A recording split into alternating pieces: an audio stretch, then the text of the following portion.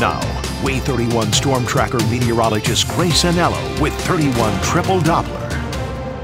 If you're headed out and about for an early lunch, well, grab a coat. You might want it, but all in all, it's a pleasant afternoon. We're still chilly this morning. Very slow to warm today. 64 in Muscle Shoals, 63 in Gunnersville, 62 in Scottsboro right this second as you're stepping out the door. Part of the reason that we're so chilly, well, is that cold front that moved through this morning that we talked about on Wave 31 Morning News, but it's also this gusty wind. Even when our temperatures are rising, this wind is keeping us feeling cooler because it's coming out of the north. At the moment, we're gusting anywhere from 15 to 20 miles an hour. That will gradually diminish about bedtime, but this pretty much is going to stay with us through bedtime. So it is going to be windy and a little bit chilly out there throughout the rest of the day.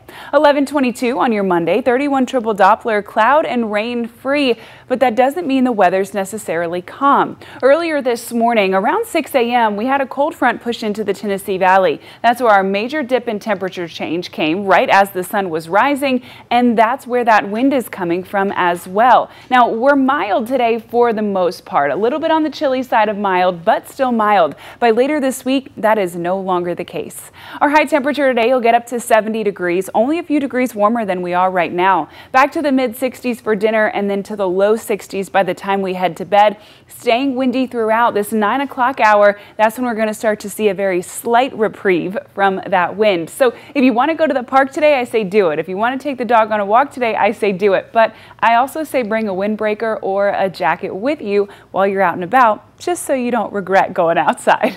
Now, tomorrow is a day long awaited in the Anello family, as well as for many of us in North Alabama and Southern Tennessee. First day of bow season. If you're out before work, sunrise just before 7 a.m. This is important. Wind coming out of the northwest and real strong, about 10 to 15 miles an hour. At that time, temperatures in the 40s, so you're going to want to bundle up. If you're waiting to head out in the woods until after work, sunset just after 6 p.m., wind at that point significantly calmer coming out of the due north. So kind of 6 of one, half a dozen of the other, depending on which one you want to go. You can be cold and get winded, or you can be a little bit warmer and have a little less chance of getting winded, which would be good. Whatever you do, just make sure you bundle up. Wednesday and Thursday, this is when our cold front really starts to shine. It not only drops our temperatures below average, it drops them incredibly low, sitting in the mid and upper 30s. Now, it doesn't look like we're going to have frost as much of a concern because we're lacking that low level moisture. However, our temperatures are going to be well in the threshold where